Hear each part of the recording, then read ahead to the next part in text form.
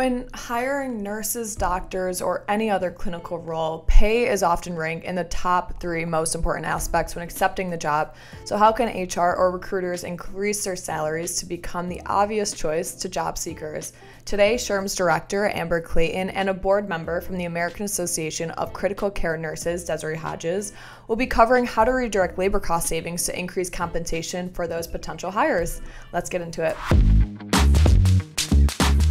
First and foremost, I want to point to this very first slide we have from an article on business leadership today, and it's how much does compensation matter when recruiting healthcare staff? So looking at a couple of these quotes for those who might just be listening in, this first quote on the left, 80% of healthcare candidates cite pay as the most important factor in their job search. 81% said pay and benefits is the biggest influencing factor for whether they would accept a job offer. And then this last quote saying 3 out of 5 healthcare talent leaders expect retirement savings planning and financial benefits to increase in importance to recruit skilled employees, as reported by SHRM. So I want to hear, Amber, from you, where do you think, just taking into this slide in consideration, where do you think pay ranks in terms of importance for prospective hires? I think in general, I have data on that. It's 9 out of 10 U.S. workers, or 87%, believe that fair compensation for current employees should be the top priority. So it definitely ranks in the top 3, and it has for the last several years. So I think it's really important for people. But then at the same time, and I think this goes back to one of the things that you mentioned, is that it can't solely be about the compensation and the benefits offering. It's the whole package. And so, looking at workplace culture, your brand, how are you treating people, empathy, do you have, what's been really important to many candidates is mental health and well-being. And, that's, I think, sometimes a mistake, that we focus so much on hiring people at higher rates, but then once they get in there and they realize this really isn't a great place to work, the money's not worth it, I'm going to go somewhere else. Yep, absolutely. Absolutely. Desiree, what are your thoughts? The same thing. I do think for sure it is all about the culture and the environment, and spending time up front with the candidate to let them know what that is when they're coming into it. And I think the more times that they hear it, because they have so many different touch points until they actually get to the actual first day of the job, and having that culture discussed, all of the things that we do to support your emotional well-being and all of those things, talking about the environment, talking about the values, the core values of the organization. I think every touch point that they have, you have to really drive that home, because you're right. Yes, up front, you're going to get a salary, but, and I think we probably all have workplaces where the money just it doesn't matter, because if I'm not treated fair, or if I feel like my work environment is not a positive one, that affects your mental health. Yep. I mean, no doubt. And so I think that we have to really look at some of those things and really have our partners and organizations put out there what that looks like. Why should culture matter to you? Why should your benefits matter to you? All of those things. And I think that if we focus some of the attention on that, then yes, I'm going to get paid a fair salary. It's not like you're going to go make $20 more at a hospital across the street than this one, because it's all fair and equitable, like in the market. And I think people are, for the most part, honestly competitive with their pay. It's really about what type of work culture you're looking for. Absolutely. As a nurse, Desiree, and somebody who's a part of the AACN, what are some areas that you think where labor cost savings can actually be identified or spared, so to speak, without compromising patient care or staff satisfaction? That is a hard question to ask a nurse, because it's definitely not the nurse, I don't think. That's a hard question. But when I sit back and think about it, I think it's some of the work that I'm doing currently. So really providing the support to the nurse leader who's leading the unit, and maybe that helps offset some of the, I don't know if it's I think it still has a financial impact, because if I'm more productive in retention, like if I'm retaining more, it in turn reduces that labor cost, right? It costs, we know, thousands of dollars to onboard someone.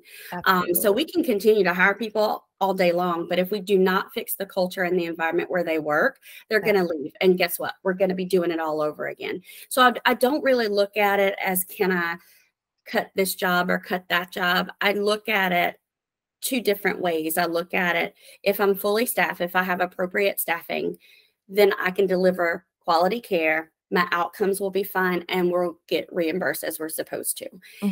The other place we look at savings is that retention. If I retain the staff that I have, I'm not continuously spending thousands and thousands of dollars to recruit and also retrain people to come in and out of the department. So I really don't look at it as cutting labor. I look at it as being strategic with the labor and looking at the environment that you have. That's a great point. And the turnover costs themselves really is huge in terms of labor costs. So of course, mitigating that, again, making sure your culture is in check, making sure your staff is relatively engaged and not on the verge of burnout, which I think is something really important to highlight within the healthcare industry when we're kind of talking about clinical roles. I think that's so important. Amber, what are your thoughts on, labor cost savings without sacrificing patient or staff satisfaction? Yeah, that's a good question. I think just making sure that there's appropriate staffing levels. I think that, looking at those patient to staff ratios, I know that there's, certain requirements, but at the same time, you don't want a nurse who's handling too many patients and then it's sacrificing the quality of the work.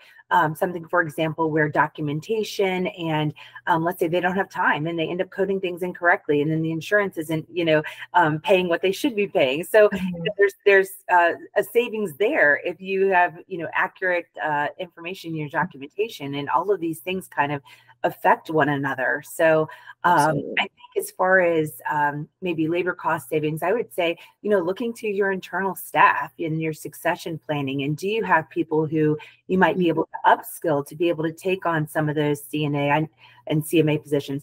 I know there was I don't remember the name of the company or the person, but our CHRO had spent some time with someone who worked in the hospital, and they were actually upskilling people who were in like janitorial positions to become CNAs. And, I think, trying to do things in-house can be really helpful. Yep, absolutely. I think the aspect of upskilling is really important. We actually have this medical center called My Health, and they have 80 so locations, over 800 staff, right? So they have a lot to manage, a lot on the bird's eye perspective for their CHRO. Natasha, who's their systems development manager, we have a whole article on our site that you guys can look into about this, but they're having issues with labor cost, right? Maintaining 80 practices is a very hefty load. And obviously talking about the 800 plus staff, the thought of increasing wages to actually remain competitive was beyond possibilities, right? It wasn't even in the cards for them. So they actually ended up signing up with us and using the timesheet and payroll automation all in one system. They're able to cut down on the admin side of things, the admin costs. And, instead of spending hours and hours a week, they're able to save a ton of hours and actually use people who were on the admin side of things and upskill them to more manager positions, recruitment positions, that sort of things, thinking of, spending more time there and using their time and money more efficiently, putting that towards wages, whatever it was. So they were actually able to save over 200 a week, even just on the admin side of things, because it was automated with things like Workforce, their HCM system. So things like that, again, getting technological with it, very, very helpful, right? And I think it really adds up at the end of the week, at the end of the month, at the end of the quarter. Desiree, how do you recommend HR benchmark pay amongst competitors or companies in their sub-industries? So thinking, vet, dentist, even large-scale hospitals, whatever their niche might be. I think when I think about that, it's really, it's hard to compare because it's not apples to apples, but there are different ways. I think that healthcare as a whole, they really do a good job with that benchmarking piece, I think where it's really looking at the value that the person is bringing. And even though this is our benchmark for healthcare workers, right? CNA should get paid this amount, RN should get paid this amount. Really looking at, I think we look at benchmarking, but we also, is someone doing evaluation of those people that are taking care of patients and, Right. that are out in the community. Because it's not just what we do inside the hospital. We also have to serve the families and the communities around us. And so I think there's a lot more value to bring, to look at. I think we should look at things a little differently. Nursing, I've been a nurse for almost 30 years.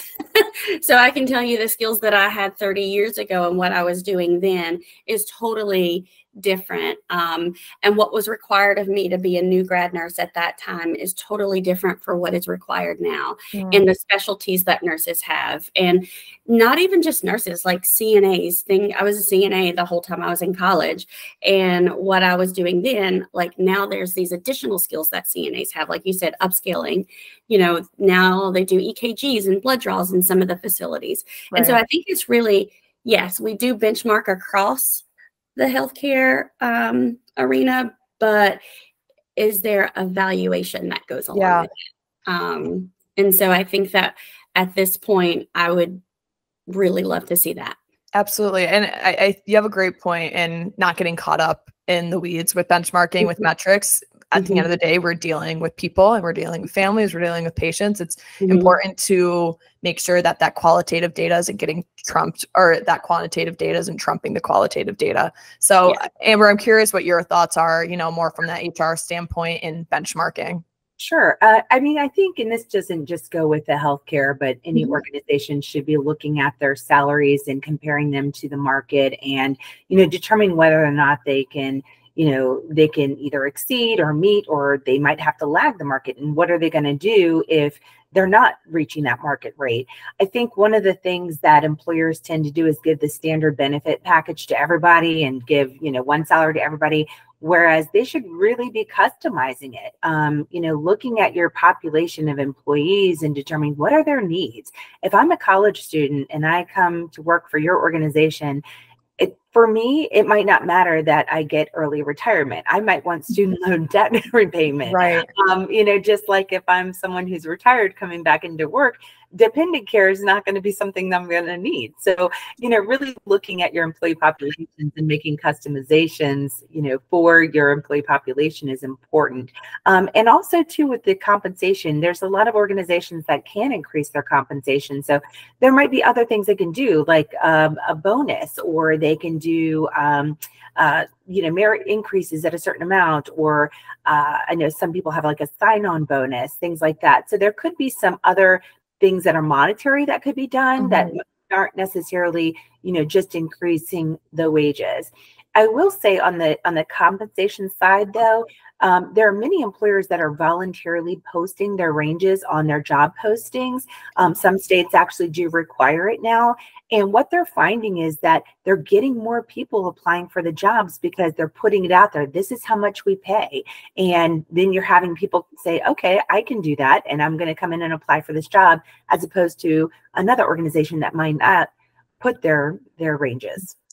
I think that's a great point, kind of feeding into this next question, but this is a really good point to present to leadership if HR is having any issues with roadblocks within leadership teams, saying, hey, we're not sure about reallocating these labor cost savings to compensation or to benefits or to a bonus. So Amber, what do you think other roadblocks might be that HR might come across when presenting to leadership, saying, hey, what if we reallocated these labor cost savings to compensation, and how can they overcome these said roadblocks? Yeah, I think oftentimes there are roadblocks in the not being able to see the long-term gain from actually, maybe increasing the benefits or enhancing them or the compensation. So I think, it takes an HR professional to really look at the data and say, hey, look, if we did this, the return on investment will be that. And really showing them and, financially how it could impact the organization, but also be able to help the patients and the employees. And so I think it's just a matter of coming up with that business case to present to them instead of just saying, hey, can we implement this technology and it costs $20,000? You know, what's the return? So you got to just think, you know, what's the return? How long is it going to take? I think just sharing that monetary value and the value to the patients and the employees is going to be key. Thank you so much for watching that segment from our webinar on how to improve recruitment of clinical roles in healthcare. If you'd like to watch the full webinar, click this video here and be sure to subscribe for more content like this.